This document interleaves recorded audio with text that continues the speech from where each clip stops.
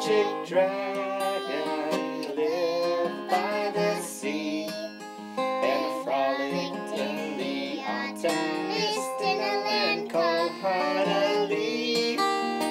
Little Jackie Paper loved that rascal Puff and brought him strings and sealing wax and other fancy stuff. Oh, Puff, the magic dragon, lived by the sea and frolicked in the autumn mist in a land called Honolulu. Oh, Puff, the magic dragon, lived by the sea and frolicked in the autumn mist in a land called Honolulu. Together they would travel in a boat with billowed sail. Jackie kept a lookout perched on Puff's gigantic tail. Noble kings and princes would bow whenever they came.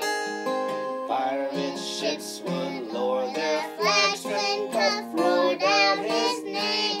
Oh, Puff, the magic dragon, lived by the sea and frolicked in the autumn mist in a land called Honolulu.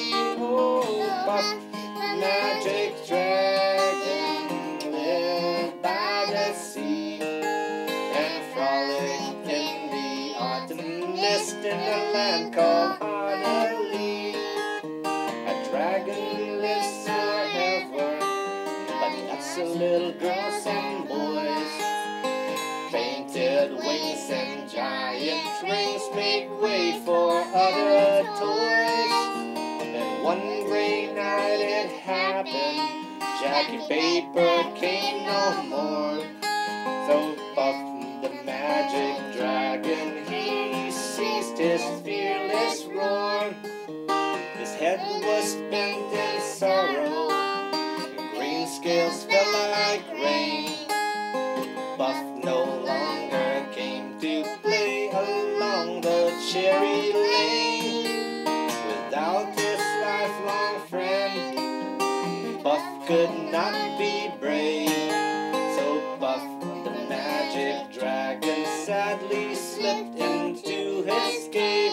Oh, Puff, the magic dragon, lived by the sea and frolicked in the autumn mist in the land called Honolulu. Oh, Puff, the magic dragon, lived by the sea and frolicked in the autumn mist in the land called Honolulu.